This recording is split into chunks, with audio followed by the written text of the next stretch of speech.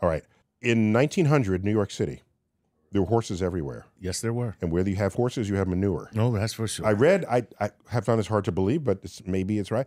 I read, on average, a horse poops 30 pounds of manure a day. Woo. It's in the streets. Flies are attracted to it. Oh, God. Back then, there were no supermarkets. People sold their goods on the street, on street carts, including fish.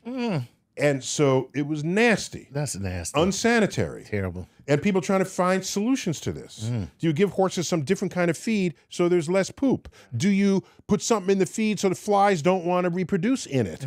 Do you, like, what do you do? Right. And how do you cart away the poop? Well, you got to bring in other horses and put it in a wagon that they drag out, but then they're pooping while they're dragging out the poop that they're taking out of the thing. Okay? This is poopalicious. So how do you solve this problem? You invent the car. There you go. Okay? Right. The car solved that problem. Right.